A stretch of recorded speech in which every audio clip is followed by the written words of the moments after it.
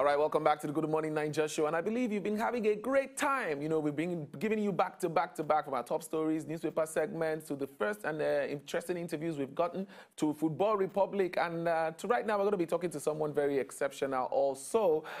She's an artist, a musician, a very, very talented Nigerian musician who has really made a mark in the international space, being named Welsh A-list artist by the BBC. That's a lot of accolades under her belt. I'm talking, we're going to be talking to Iwobi in a short moment, and trust me, it's going to be a very, very interesting interview for someone who has achieved so much and in so little time, being so much recepted and respected in the music space. And for those of you who don't know, she's also related to the Nigerian football player Alex Iwobi, who plays for Everton. And she's here today talking to us about her music and her career at large. So we're going to be having this interesting conversation with Ife. Hello, Ife. How are you today? Hello. It's lovely to see you. Thank you so much for having me. It's great to have you on the show this morning. How are you feeling? We know that there's a pandemic going on, the coronavirus and everything, but how are you feeling really? Honestly, how are you? Well, the pandemic, you know, it can have an effect. Maybe you can feel down and things like that due to the mass destruction it has had on people around the world. So many people have died. You know, and so much loss has happened. It's just a very, very saddening situation and so upsetting. But I'm a Christian. I believe in God. And I feel that if you believe in him, you're not on your own.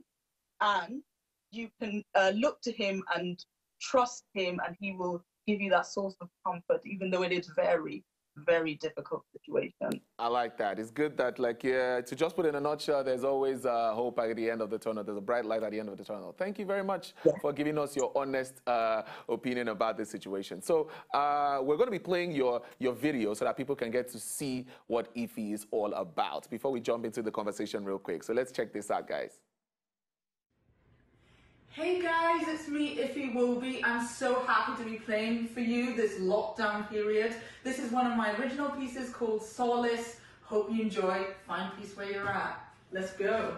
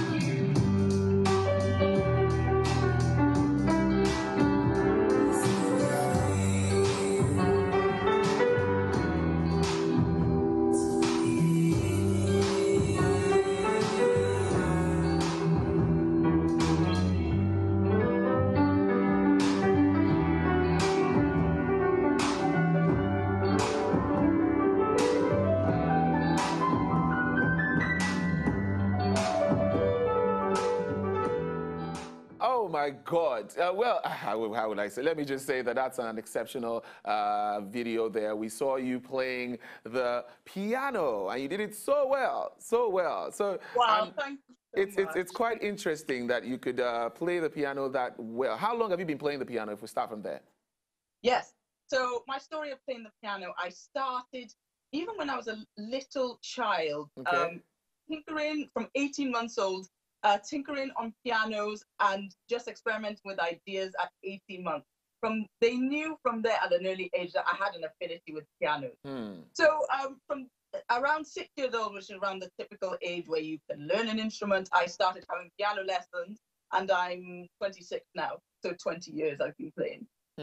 Interesting. So, is it that because you were going, you knew you were going to get into music, you decided to take the piano lessons seriously, or is it that okay, somewhere along the line you realized that okay, I can actually sing while I play the piano? How did that come about?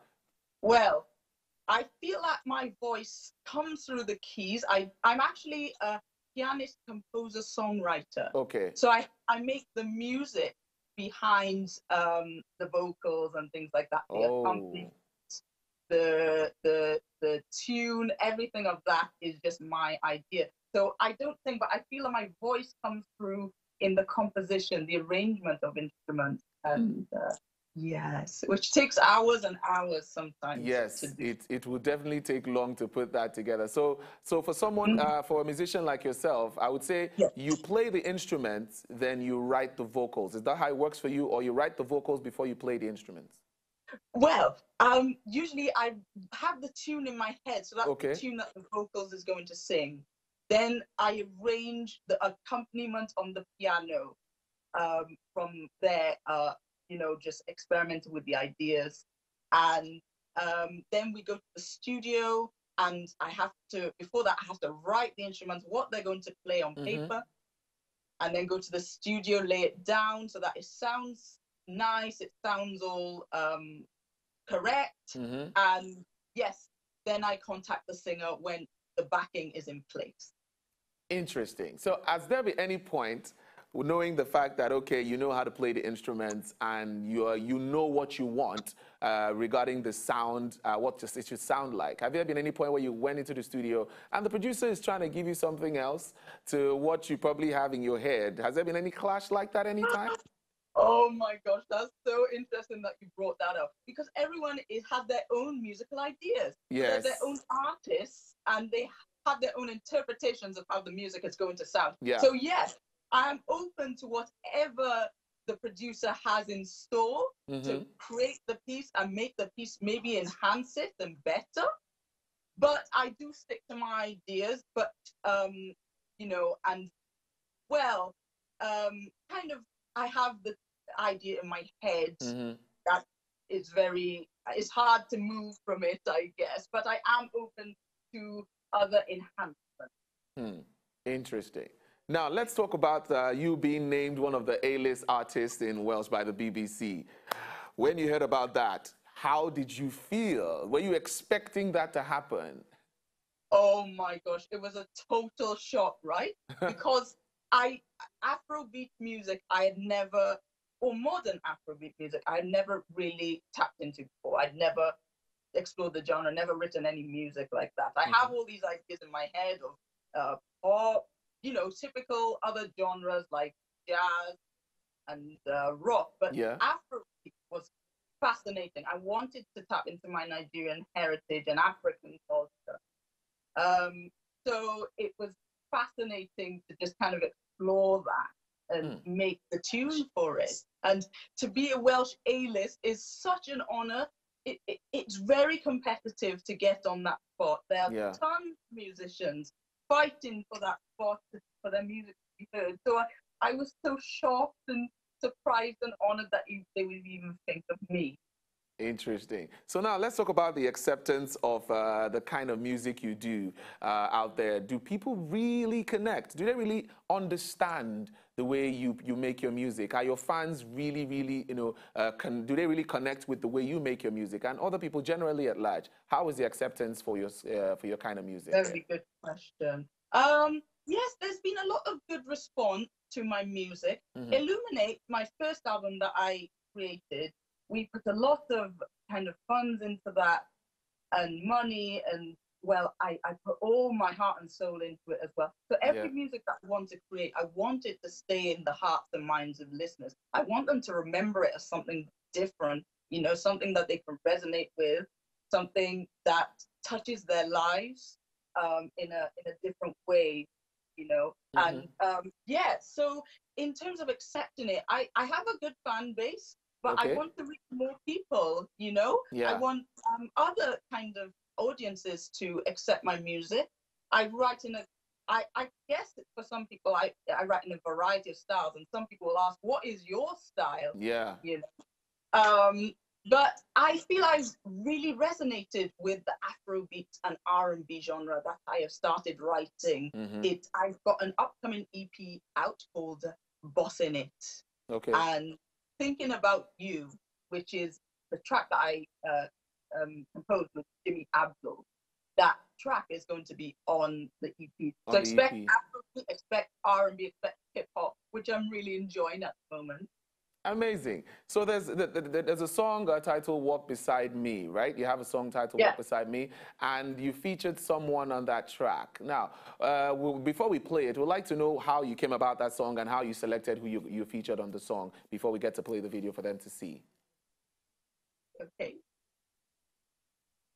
No, so go ahead. How did you come about the song? What led? Yeah, we're going to do that before we play it. Yeah. Okay. Oh, sorry. No, it's all right. So It's all right. Walk Beside Me. In my experience, I did go through difficulties and I did go through challenges that affected me when I was younger. For example, in school, I went through bullying because many were jealous of the music talent. They didn't want me to succeed. I was in a private school, and I was the only Black child in the school. Wow. So they weren't used to diversity, you see. So I felt very secluded, very on my own in school. And that experience carried and stayed with me for a long time. So Walk Beside Me, I found solace, I found peace with my family and God. And I felt that I wasn't on my own, you see. And I talked to lots of people, and I did receive help because I had a lot of challenges growing up in life. I had to go seek counseling and things like that for the bullying. But through